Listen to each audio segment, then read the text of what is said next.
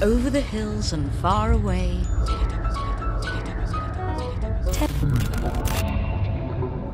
Time for Teletubbies. Teletubbies was a kids' TV series that premiered on cable in the late 90s and 2000s about a group of multicolored creatures with televisions implanted in their stomachs. This show also featured a living vacuum by the name of Myuu, and the disembodied head of a newborn baby, which takes the place of the sun. Hearing this summary, you may be wondering, what the actual fuck did I just say? But buckle up, folks, because this version, the version you're all familiar with, this is the more normal version. Introducing the Eldertubbies. Created by One Jar Arts, an eldritch, nightmarish distortion of these nostalgic creatures from childhood. The Council of Eldertubbies. The council gathers after a long night. Only one more viewer to collect before the break of dawn. Eldertubby Tinky Winky, the greeter. Eldertubby Dipsy, the curious. Eldertubby Lala, the maternal. Eldertubby Poe, the sovereign. Along the lines of Gorefield, another nightmarish distortion of a simple yet incredibly popular media franchise to an unknowable extent. This depiction reflects how truly otherworldly the concepts in the show actually are. It takes into account the questions the more seasoned viewer must have. What exactly are these creatures? Isn't it strange how happy the Teletubbies are to have a TV wired directly into their gut? How do you think you would truly react if you saw a pack of humanoid creatures with screens bored into the bare flesh of their stomachs? With joy? Is it me? Or is Eldertubby Lala kinda hot for some fucked up reason? Why does the sun have a face? And why is it the face of a baby? Rather than just suspending disbelief and accepting that's how the Teletubbies world is, or answering these questions, Eldertubbies weaves a sense of unknowability into this world. Instead of just ignoring the strange aspects of the series, and going on with a simple happy-go-lucky storyline, Eldertubbies fixates on them, and exaggerates them. Myuu is a perfect example of this. In the regular Teletubbies show, he cleans up after any messes in the Teletubbies world. And he's happy. And that's it. Not so much the case in Eldertubbies. Myuu's story goes a little something like this. Elder Myuu, the vacant. They say the machine once lived coexistent with the Tubbies.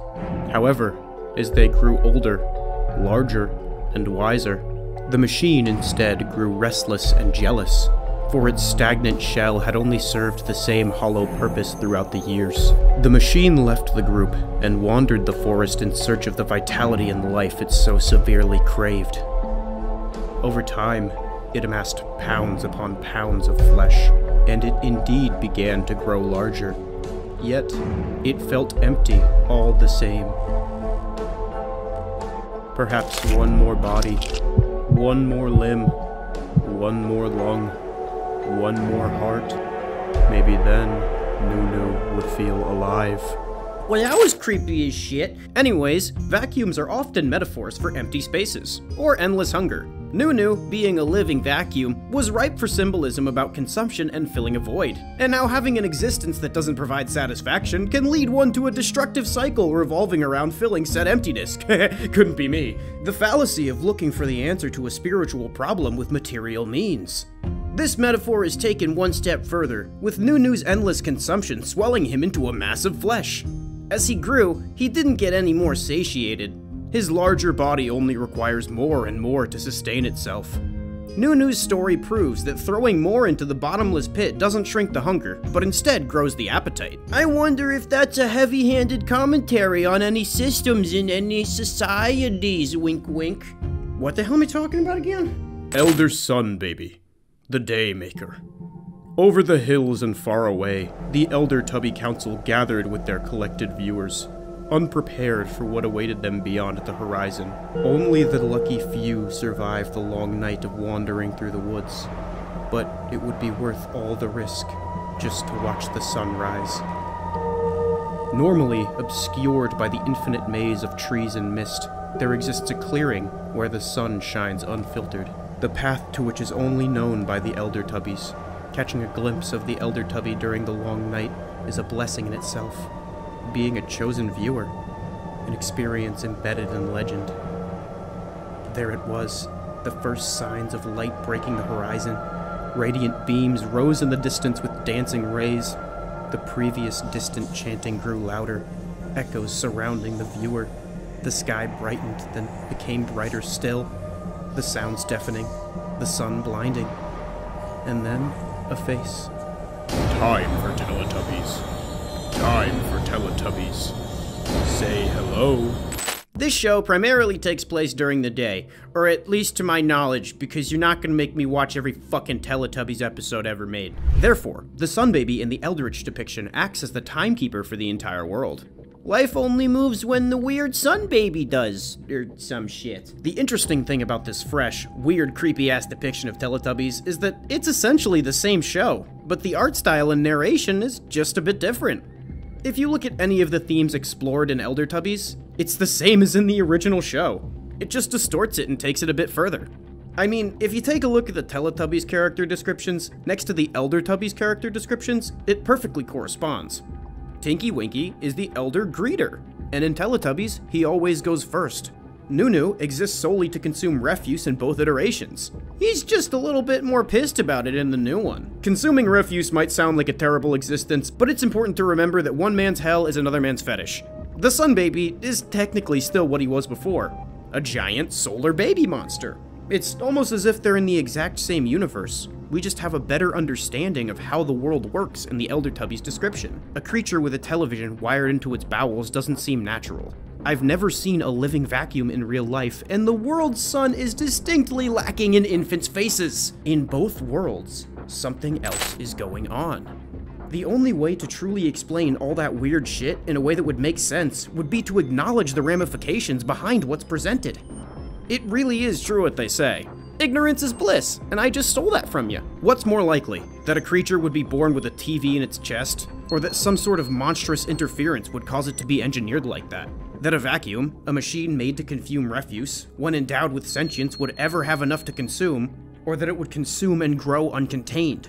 That the sun would have the face of a human baby, even though there's no other documented humans in that universe just because it's fun, or that it's actually a part of a giant creature, and most of that creature's body looms just outside the visible spectrum of our atmosphere. Honestly, I'm not sure of the answer to any of those questions, but it makes you think, doesn't it? One thing that really stuck with me about this lore is the idea of collecting viewers. This is likely connected to the idea of the original source material being a TV show, and the fact that shows are created for viewers. Viewers being collected could refer to the kind of objectification that happens to the viewer when the view gets monetized. But hey, I'm a YouTube creator, and when you have a hammer, everything looks like a nail. Elder Moon Baby, the dream catcher.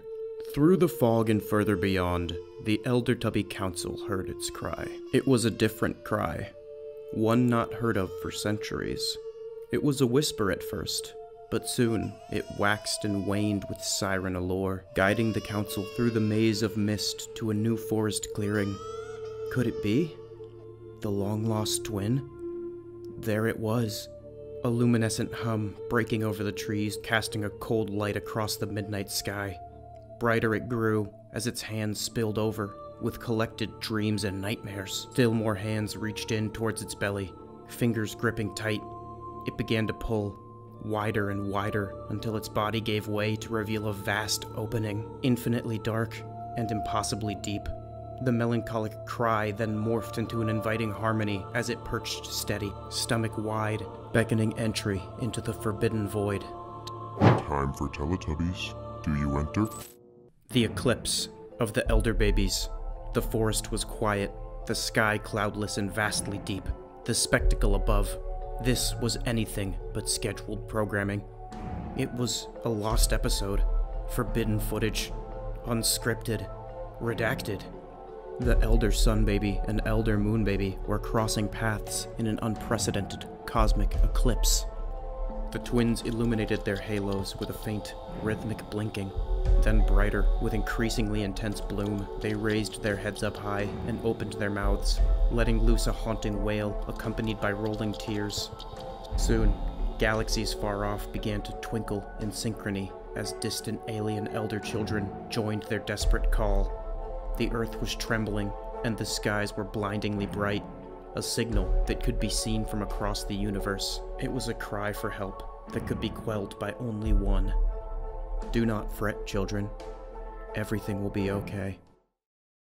Mother will be here soon. Holy shit! Time for Teletubbies is right. It appears that the Eldertubbies lore doesn't stop where the show does. Jar Arts, the author of Teletubbies, expanded upon this world with his own additions. His first edition, the mirror image of the sun baby, the moon baby. Oh, he can have a friend! The unexpected crossing of paths of which seems to have stirred the entire galaxy, which may reveal the deeper lore behind the Eldertubbies. Anyone else wonder what's up with the giant astral baby collision, or is it just me? Evidently, the sun and moon baby had never come together before. When they finally met, they output some sort of signal into the universe. Responding to the Sky Baby signal, galaxies began to react as if they were receiving this message. Looks like the key to solving the Fermi paradox was just Teletubbies this whole time. Why does anybody even try? The text also alludes to alien elder children, and a mother figure. I believe that these paragraphs are huge major hints in the story of this world. The mother being, whatever it may be, gave birth to the astral babies and Eldertubbies out of some giant sky pussy or something, and then left them across the universe. However, what other Eldertubbies exist out there? What the signal means, or what the mother figure did this for, is still a mystery. Oh boy, I sure hope that there's more entries that elaborate on exactly what the fuck questions that I made up. Eldertubby Zoo, the pioneer, rooted fingers braced deep into the soft, alien terrain. The alien Eldertubby was one of many pioneers, sowed by Mother across seed planets, scattered throughout space and time. The Eldertubby subtly shifted its tunnel of antennae to amplify the faint, few signals which made it through the foreign planet's thick atmosphere. Meanwhile, alien tubby nymphs gathered patiently below as rainbow waveform hues buzzed from the Elder's glowing belly. Finally, the static began to clear.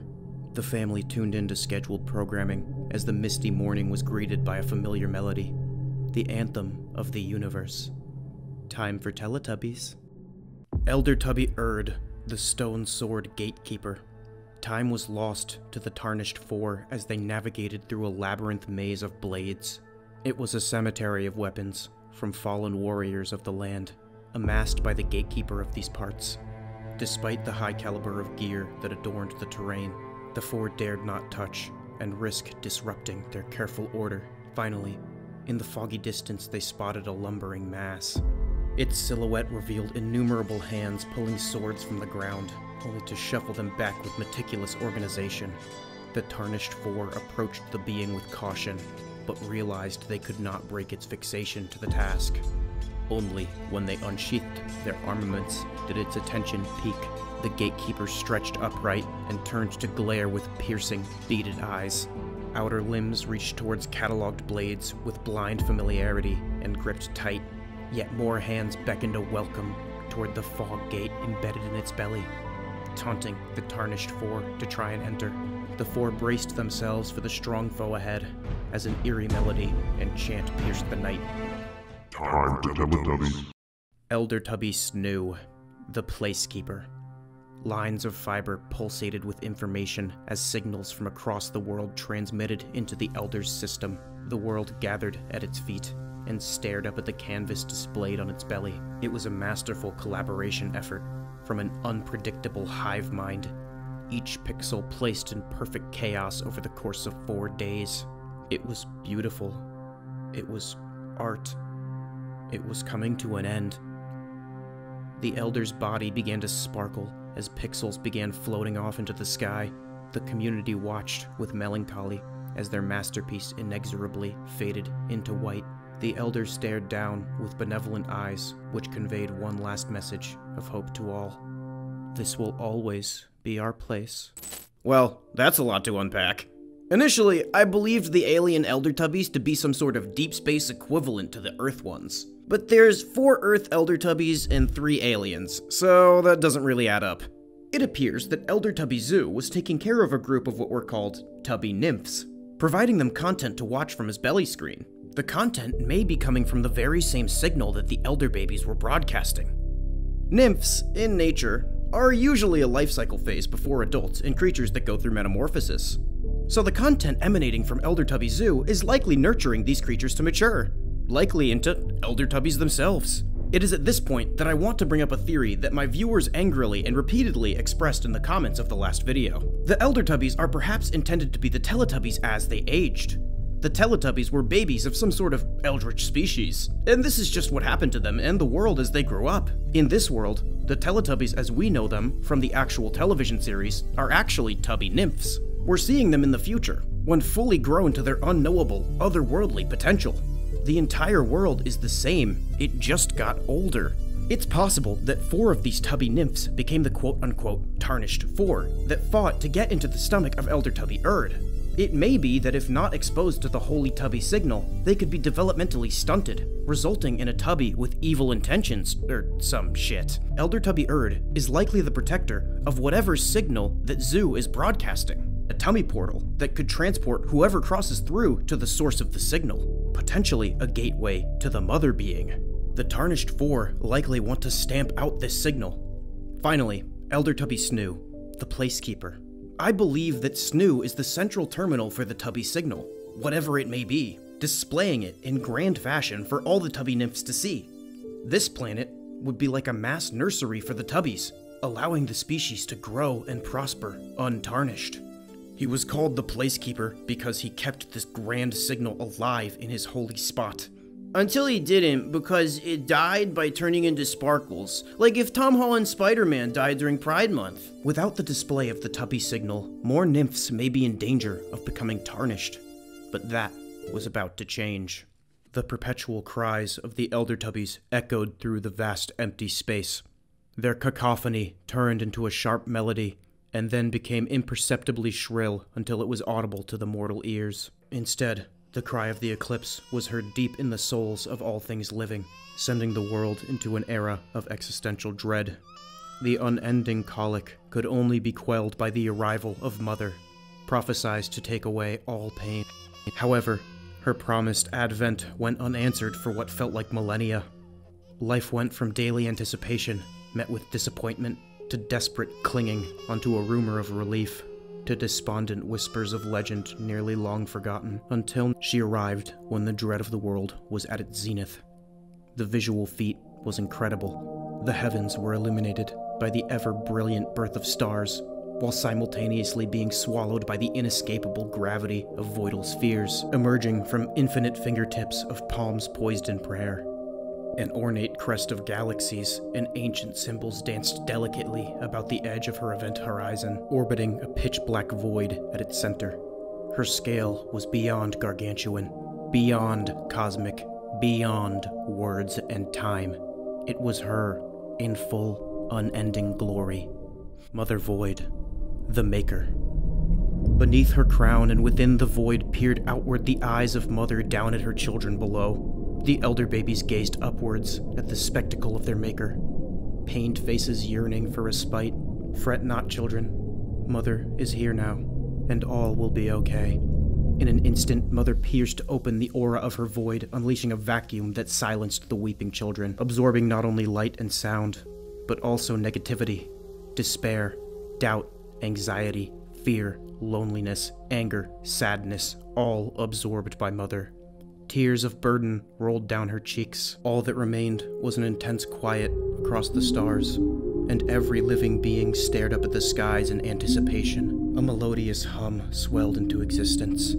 It was a million angelic tones of lullaby, previously hindered by distance and muffled through static, but no longer. The song's source now stood before them all, and she began her tune with an unbelievable symphony. The elder baby's cry was quelled, liberating the world.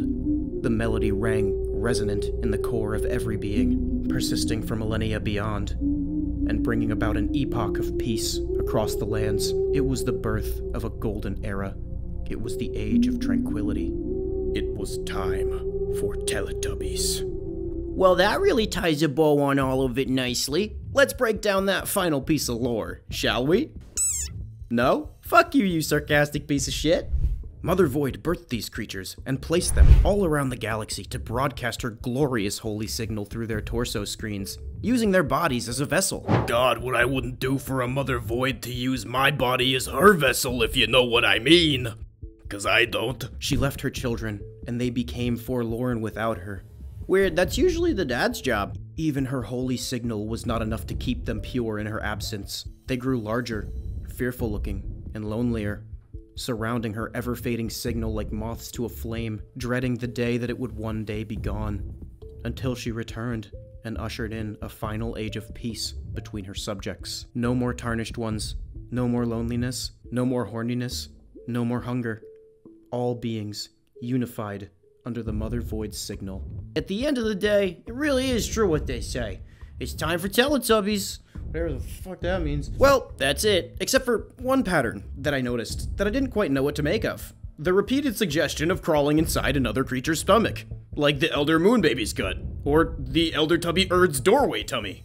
Well, are you getting in the giant magical sky baby's horrifically stretched out belly button or not? I don't know what to make of it. I just had it in my notes and I'm putting in because I thought it was notable. Alright, my brain is numb from intensely researching and talking about Elder and Teletubbies all goddamn day, so I'm done talking about this. If you want me to come back and check out some more spooky shit, make sure to like, comment, and subscribe with all notifications enabled, or I'll sew a TV into your bowels. Shout out the inner circle. Love y'all. Okay, bye.